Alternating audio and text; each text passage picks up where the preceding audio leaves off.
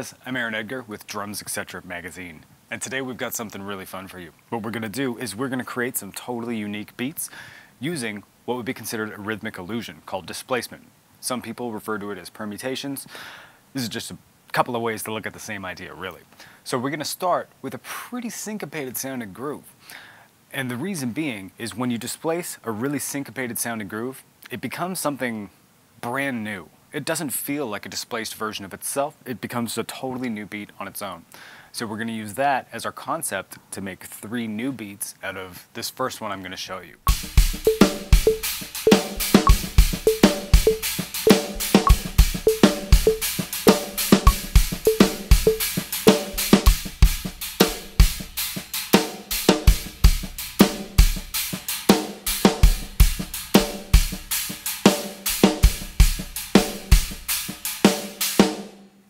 So the main challenge within this is that we have that right-hand pattern not playing straight up eighth notes. Now the cool thing about that is that when we start to displace it, it's going to make this seem like some totally random chaos.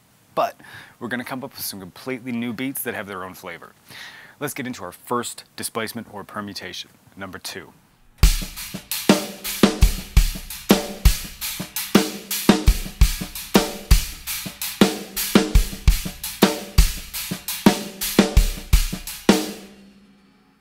So what we've done with this beat is we've taken the of 2, 1 E and a 2 E and and just shifted it over. So that's beat 1 now.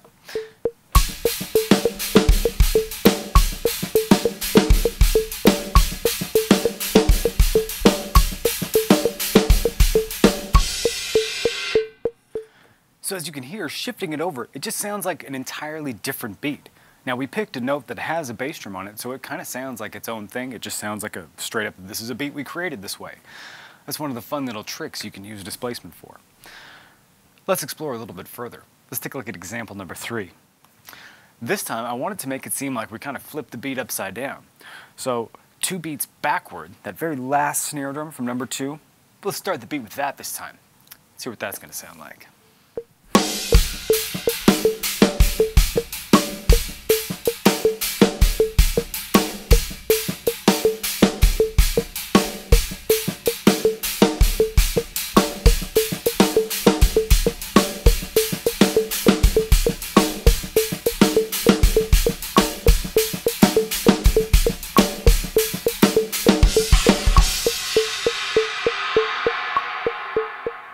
It sounds even funkier still, and it almost doesn't sound anything like the original beat, which is pretty cool because it's physically identical. We just started it in a different spot.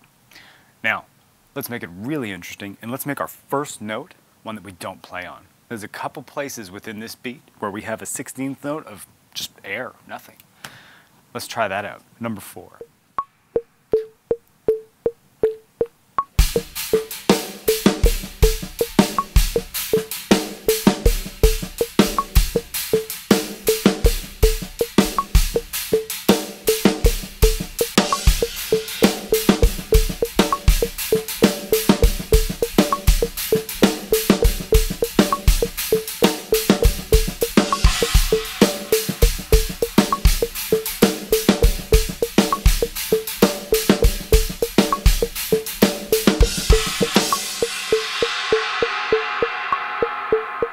Started to embellish a little bit more at the end there, but that's kind of what this is all about.